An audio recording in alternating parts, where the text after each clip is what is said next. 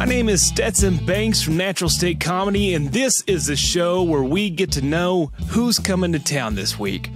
Our guest this week has performed all over and has worked with the likes of Michelle Wolf, Dave Attell, Nikki Glaser, and we couldn't be more excited about having her back in Northwest Arkansas. So without further ado, everybody welcome to the show, Shawna Blake.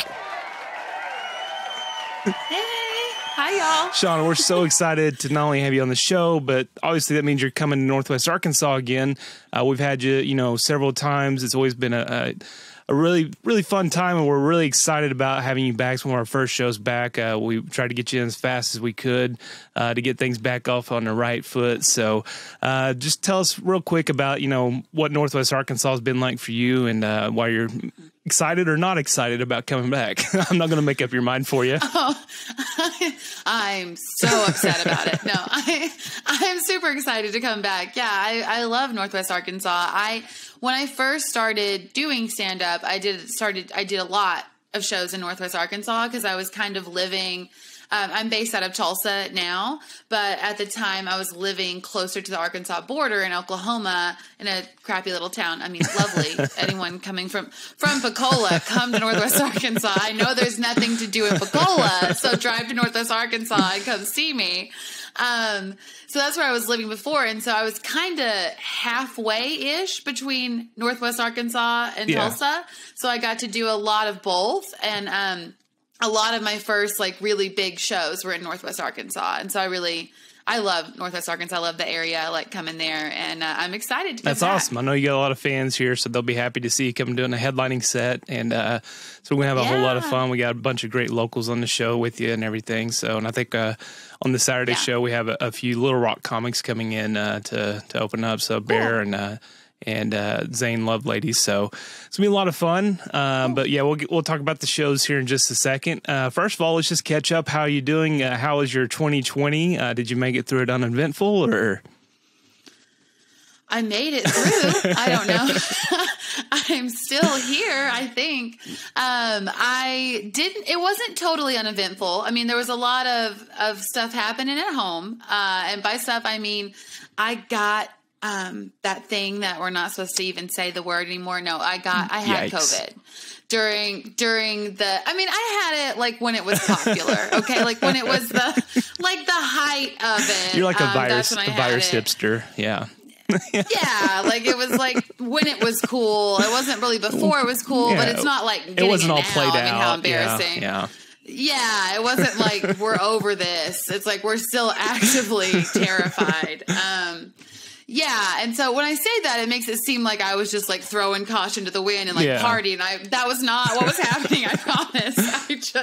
I stayed at home, but I went out in the world a little bit for the essential things, and I did get COVID, and so it was terrible because when I got it, at the same time that I got sick, the air conditioning at my place went out, in this summer, and this was oh my June. gosh. This is Oklahoma, June. This is a year ago. And it was 1,000 degrees. It was literally 90 degrees in the house. And no one could come fix it. Yeah. Because I was sick. And so you couldn't go anywhere. You couldn't go get a hotel or Oh my gosh. No, I was just melting. I was just melting into the floor. Luckily, a comic friend of mine in Tulsa, dropped off a little AC, window unit, cooler thingy at the door, so I could get out and be okay. But yeah, it was terrible. I was melting. I had a hot girl summer. That's what I'm saying. It was fine. It was fine. In the most traditional sense, but yes. Exactly. In the most literal physiological sense, I had that. And I also lost my sense of smell and taste, which was terrible. I saw about this. Yeah. I posted. You get to. I had to take full comic advantage. Yeah, you did some of being sick. scientific experimentations with it. Yes. Yes, I did. I wanted to see for the people, for science, for research. I was like, Dr. Fauci, I got you. I'm here for you. I'm doing the important work, which was trying to decide if I could tell what was water and what was vodka. when I had no taste. So it was, and I also just like would bite into a grapefruit like an apple just because it was something I could do. I was like, I feel like I have nothing. I feel nothing. Wow. So yeah, that was very exciting. That was my eventful times of everything. lockdown. Everything's back to normal now. Taste and scent wise.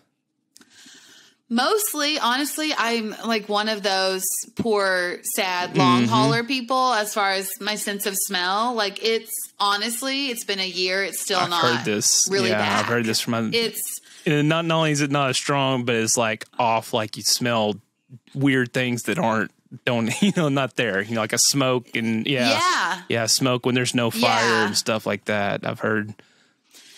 Yeah, I had, luckily I haven't had like a lot of like everything smells bad or like I've heard really horrible things. So of course I was like Googling it immediately, like freaking out, WebMDing, trying to save myself. And I was like having a meltdown. I was like, what if one day I want to have a baby and then I can't smell its head and I don't bond with it and I leave it out on the street? And I was like, what am I talking about? Like, I'm not even...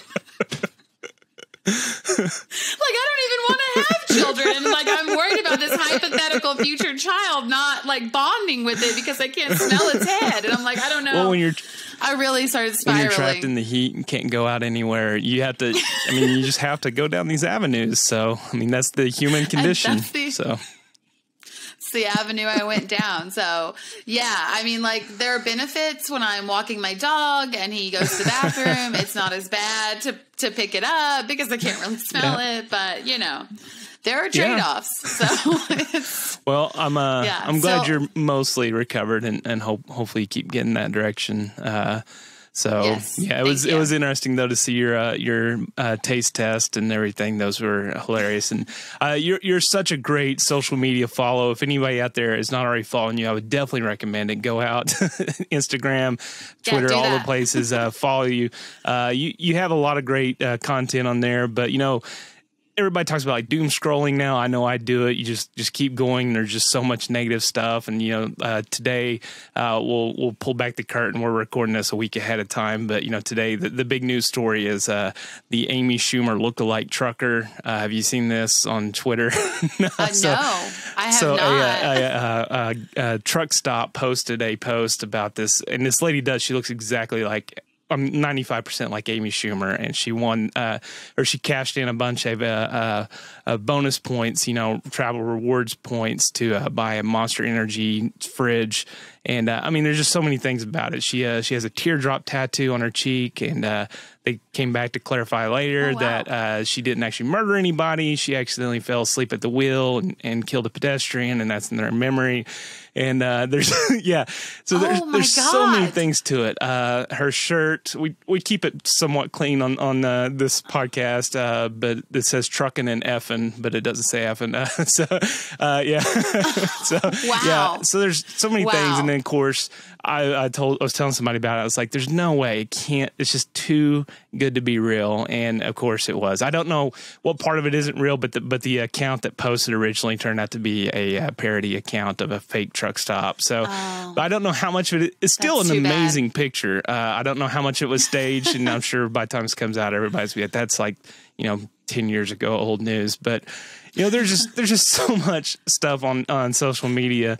Like I said, yours is a breath of fresh air. Often I see every month. I'm assuming every month. I don't clock it, check it off like a clockwork, but it comes. Well, you should.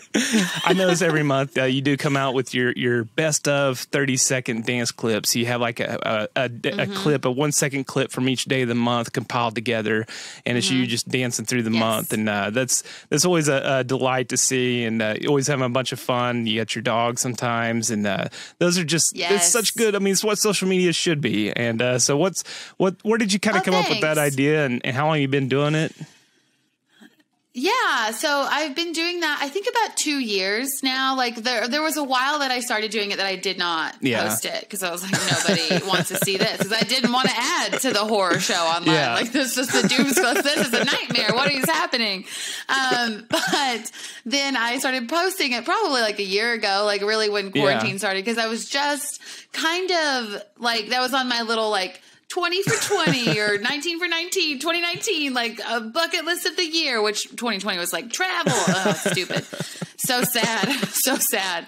But it was like one of those things where I was just like, I like to dance. I'm not like very good at it at all, but I really enjoy it. It's very fun. And so I was like, if I commit to doing something like every day, then I will do it more often. And like, I was like, if I record myself, then I will have a reason, like check it off the list, like do it. And so I thought it was fun. And then it did turn out ridiculous. And so I was like, yeah, I'm going to post this. I'm going to post this online. And that way it's like, put it out in the world. People want to see that I can dance. Everyone can. So that's like everyone should do it because it's a lot of fun every day to just you have to have like an alarm set to remember, or you are you dancing like 7 times a day and you're just picking the best one? I mean, what's the process like here? Okay, so I'll tell you that I usually try. I was like, I'm going to do it every day. That's how I'm going to do it. And then I forget or I like get behind or I'm like, whatever. And then I do sometimes have to make it up and do like 7 in a day. But and then do an outfit change with wardrobe changes and everything. I'm peeling back. We're peeling back the curtain. Wow. Okay, I will be honest with you, Northwest Arkansas. This is breaking news. I mean, I know that you heard it here first. Who's coming to town? A liar. That's who's coming to town. A liar who lies to you all and pretends like I'm dancing every day. And sometimes I'm dancing 8 songs in one day with outfit changes to make it look like it was multiple days. Some lies are worth it. I mean, it's worth it. It's worth it to me. Okay. It feels worth it to me. That's awesome. Yeah. Well, wow. Yeah. This is earth shattering news and you heard it here first. I didn't know this was gotcha journalism that I got myself by admitting to this sham. My dances are a sham. Okay. All right. Well, we accomplished what we needed to do there. I got you on that. So we'll go ahead and move on to our weekly questions. You're obviously a comedian. You travel a lot. You got a lot of experiences on the road. I know the craziest things always happen out there. So go ahead and tell us a little bit about life on the road. Here's a few questions for you. Your first one is, what is your favorite meal that you've ever had on the road? Favorite meal. Okay. So I want to say like some sort of crazy, like French fries covered in gravy and cheese conglomerate that I found on the side of the road in a cool place, because that's my more style of who I actually am. But I want to be honest with you. After I lied about the dancing, I want to be honest with you. It's going to sound a little like fancy or braggy, but I have to be honest with you. My favorite meal I've ever had on the road, I got to do a casino show in Thackerville, Oklahoma with Dave Attell and Jeff Ross, which was insane. It was like the craziest show, the best show I've ever gotten to do, probably. It's right up there. And afterwards, they were like, let's go eat dinner. And they, of course, are, getting whatever they want because they're the best. And everyone's like, yeah, whatever you want. And so I got to go eat with them. And we had like this fancy steak where they're like, look at this baby cow that we killed or whatever. And like, this was its home. And here's where it slept. And it was really good. Like, I feel like it was like the most insane. I'm like, where am I? What's happening? This is the best food I've ever eaten that I didn't have to pay for sure. That makes it taste even better. Yeah, because I mean, if you were paying $150 out of your pocket, you would be thinking about that every bite you take. It has to be free. I really know. Yeah. So that's a great great one. That was the best one. Well, things aren't always peachy and perfect out on the road. Tell us your sketchiest or craziest thing that you've encountered down the road.